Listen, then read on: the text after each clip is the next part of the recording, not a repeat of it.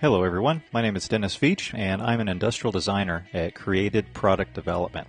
My current work and most latest work really has been doing a lot on cell phone case manufacturing and CAD design as well as design for manufacture.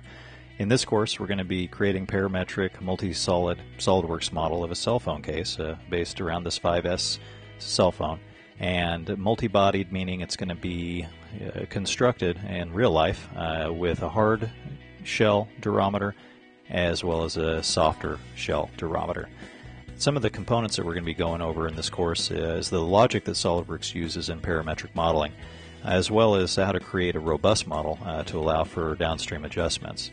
Both of those are really hand in hand. So next we're going to be going through how to use assemblies to derive geometry and create reference-based parts, as well as the difference between additive and subtractive modeling techniques and when each one are appropriate.